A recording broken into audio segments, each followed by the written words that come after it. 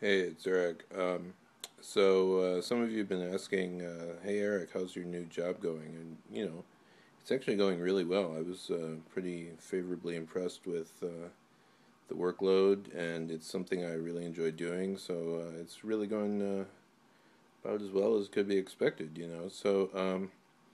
But that's not stopping me from trying to, chase the next $1 million idea so I can stick it to the man. And I think I've got it now. We're gonna see. Oh, that was unfortunate.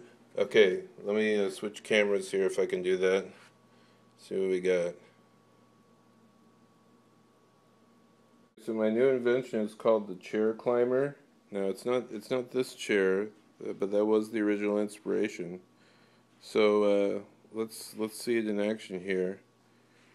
It's as you can see, I've married the comfort of a chair with the exercise and quite honestly overpriced splendor of a treadmill, and I've created the chair climber. So you see, what you do is you just climb into the chair,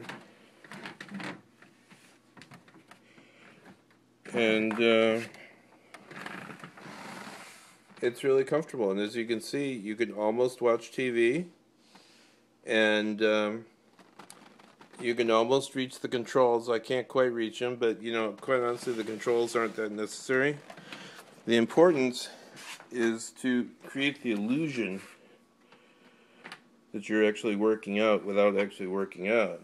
So here we put the key in it, and we can press start. And you can see getting a good, decent workout there with the stability of the chair. So this is the finest used chair that I would say money can buy, except it was given to me.